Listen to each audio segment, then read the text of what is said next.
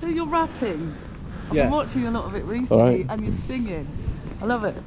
Well, I just, you know what, that was one of the options I went into when I got out of custody, you know, like an avenue to try and raise a living, earn a living, was music.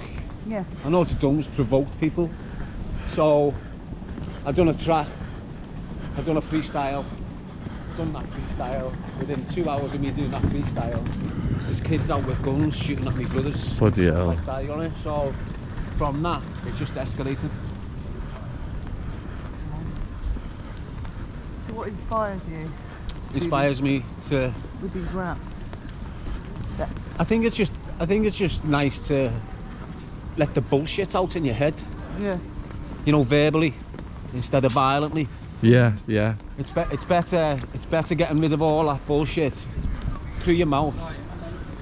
Although you don't know the consequences of the vibrations that's going to come out your fucking mouth. What do I mean by that?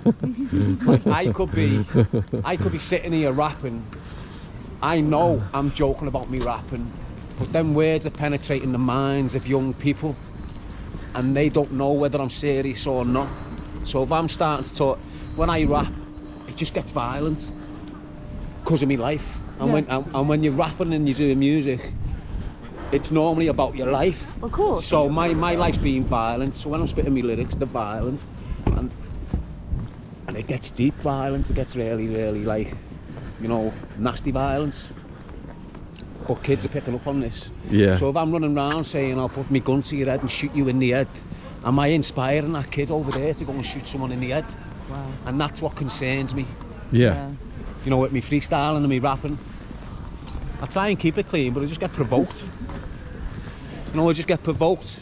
I can't stay away from the when I spit. Do you understand what I mean?